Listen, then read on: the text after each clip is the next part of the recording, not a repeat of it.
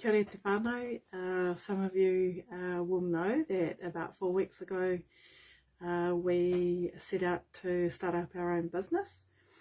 There's been an opportunity that has presented itself to apply for a scholarship through Te Whare Huka Huka for the Ka Hau I Te Ao program that supports Indigenous businesses.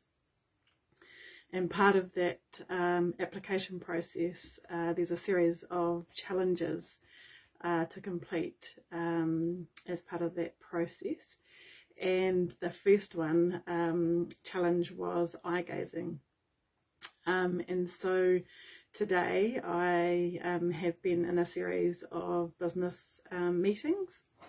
And so I endeavoured to set out on this challenge of eye gazing during those business meetings, and obviously we're in lockdown, so those meetings were online, and I also had a go at practicing the eye gazing with my husband, and you know, he was it was quite funny because he was like, "Oh, I'm just going to steer you out."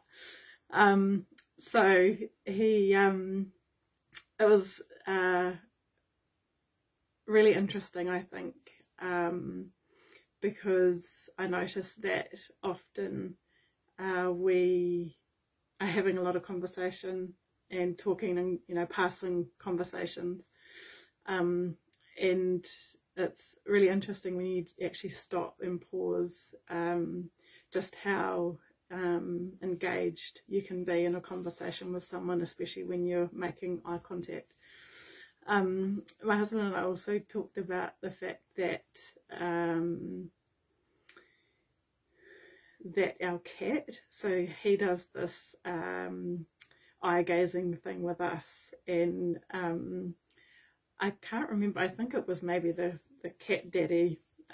We watched some of his stuff on YouTube. The Cat Daddy says that if you keep staring at the cat and see who stops staring first, and often for a cat, they look at you as a sign of love and care for you. So I was practicing eye gazing with our cat today as well, and I'm sure that some of you will crack up if you know who our cat is. So I think one of the things that I learned today from this particular challenge is the importance of being engaged with the person when you're in the moment. I think I was a little bit like hesitant, thinking, oh gosh, you know, this is going to be interesting. And, you know, I had a little bit of anxiousness. And then I was kind of like, oh, just feel the fear and do it anyway. And I think the other thing that I have learnt is, you know, being in business is exciting but scary at the same time. You know, I'm normally a person that is in the background doing all the mahi behind the scenes. So this, you know, going into businesses requiring me to put myself out there and step out of my comfort zone.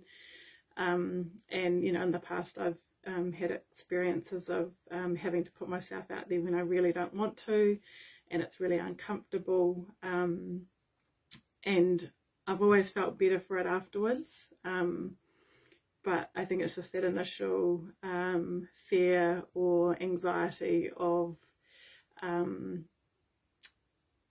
don't know, maybe doing something wrong or not getting it right. Yeah, so I did it.